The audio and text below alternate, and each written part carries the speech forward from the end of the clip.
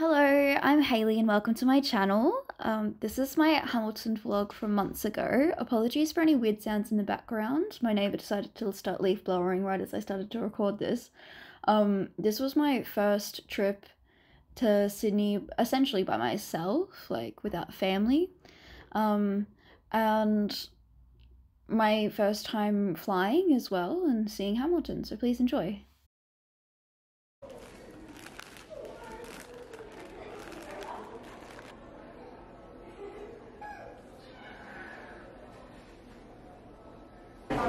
Yum. Thank you. Oh, they are toasty. Oh, a little too toasty.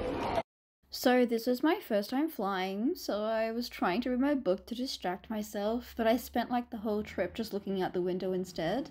A friend of mine wanted to me record my reaction, but I was wearing a mask, so like it's not really that entertaining. As you can see from some of the clips, the outside was really pretty.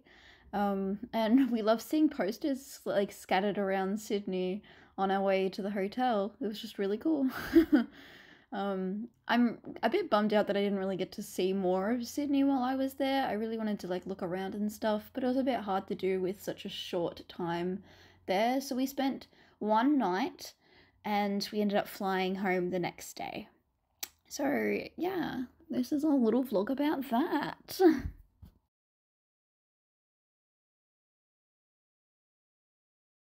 So we made it to the hotel.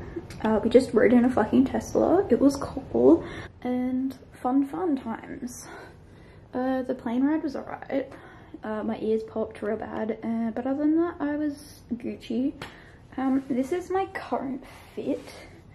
Don't fuck with it too hard. Like, it's alright. And then I'm gonna change my top for Hamilton later on tonight. So, woo. Sorry I didn't take you with me. I just went bowling and I lost, and right now we're all back in our hotel rooms getting ready for Hamilton. Fun fact, I was just wearing my contacts like this whole trip.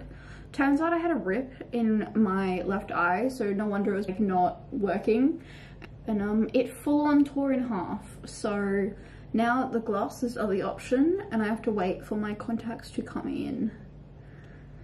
So fun. And now I'm gonna go have a shower and spruce up my makeup, and I'm going to go to the show.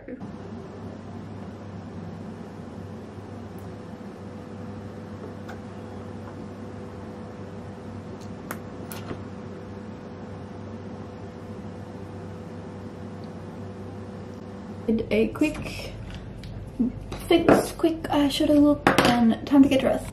We've got, yes, I've already made a mess of the bed. Maroon coloured shirt. So we've got skirt, boots, this top, some vampire vibes right here.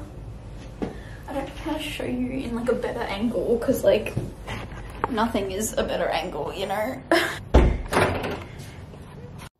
So we went and saw the show. I got some fun little pictures of us like playing around and stuff.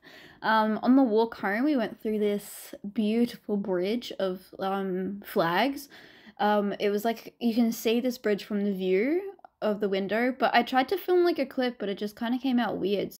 I couldn't fix it, but this like part was really like ethereal. It was just so beautiful. I felt really like peaceful.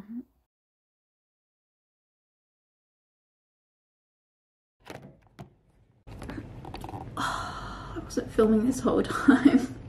I just talked about my feelings and stuff. And I wasn't filming, so I'm probably gonna insert a clip or whatever of me expressing my feelings later on. But just to fill you in the rundown, I just got back from the hotel. I mean, back to the hotel. We went for a walk around a bit and stuff, and I'm really fucking tired now. It's like, yeah, it's 12 o'clock.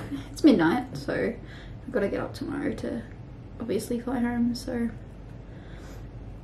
I'm going to bed. Good night.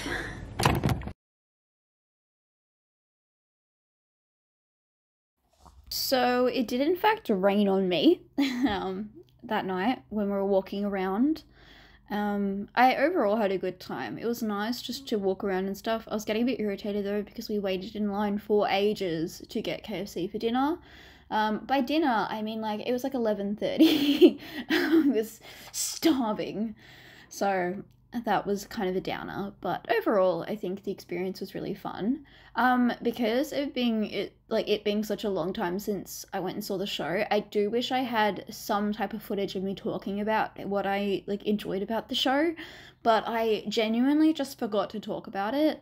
I did like start talking, but then the camera wasn't filming, so I just gave up and went to bed, which fair enough, it was way too late for me to be like piss farting around any more. So here's a lovely time lapse of the view while I talk about my feelings.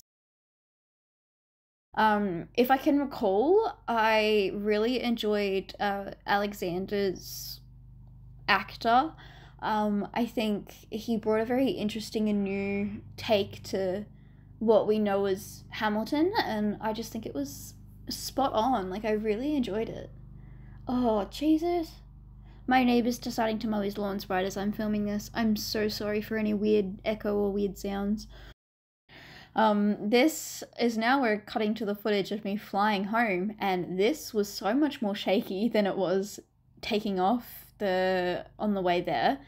I also filmed on my camera for the way back, whereas I had to film on my phone for the way there because I was in the emergency exit section. So I had to like put all of my stuff up in the upperhead carrier, and I couldn't have my thing out. I spent this whole trip back home listening to the entirety of the Hamilton musical. I did end up reading a little bit more, but I just literally just spent the entire time listening to Hamilton and like looking out the window. So I learnt to stop trying to be productive.